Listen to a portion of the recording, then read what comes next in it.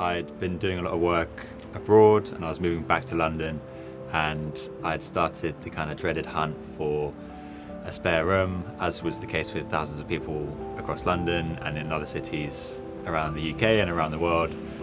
The kind of demand was massive, but also the prices had gone through the roof as well. It made me kind of think, there's there another way in which I can find a way to live in London, even in a location that I wouldn't even be able to afford any other way. And it gave me an opportunity to use my design and construction skills to not only make myself some kind of home, but also make an art piece and a statement at the same time as well.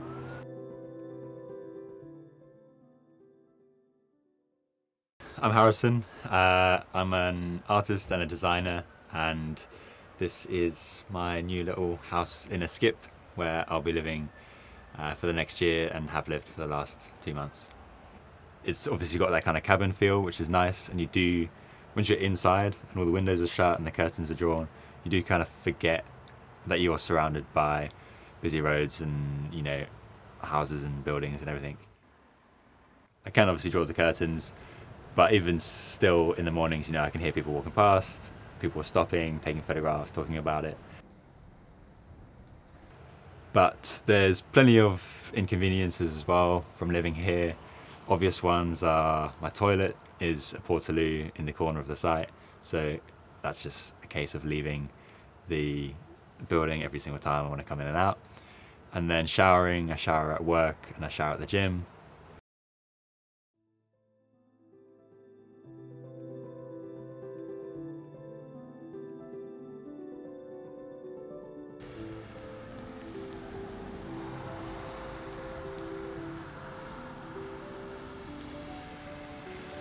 I can cook, so I've got my cooker here and I've got a kind of makeshift sink. Actually, washing up is one of the most inconvenient things because I don't have a proper water and drainage system, so it's almost like washing up if you're camping.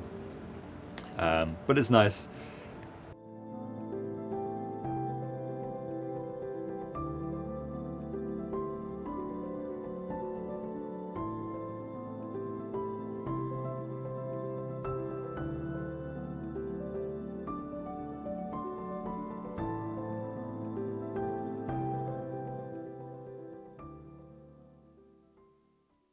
Something I hadn't quite expected was just how much of a community there is. So all the neighbours are incredibly friendly. Everybody that walks past here stops, chats to me, asks what it is. I've got people coming in, helping out with the garden or bringing me bread or whatever it might be. So yeah, the project, obviously it is such a polarizing kind of project that you're inevitably going to get people that don't like it or just don't agree with the reasons for the project. This isn't supposed to be a solution or something which is replicated by other people, nor should anyone want or have to live in a skip.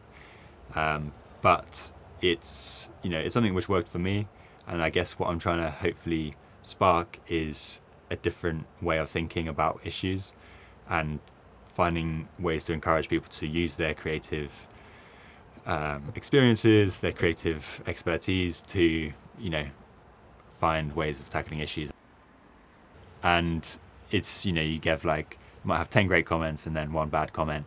And obviously as an individual, it's very hard to not focus or hear the negative comments. Any art piece that is picking on a particular issue is always going to cause some kind of, emotional response. And whether that's good or bad, if anything, it kind of adds to the piece in a way. I think just how far it's spread so quickly online and in media and everything kind of, highlights how much people relate to the issue, and whether they think this project is helpful or not helpful, it's still, touched their kind of, thought process in a way that has push them to comment or share it.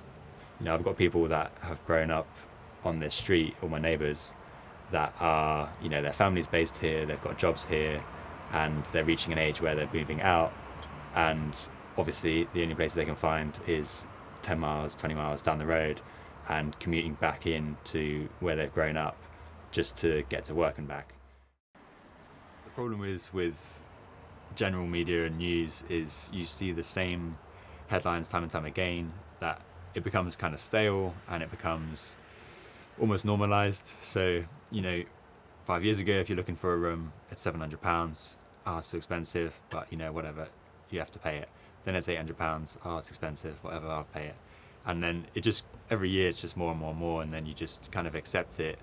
But actually, at what point is it unacceptable? At what point do you find a way to kind of fight back?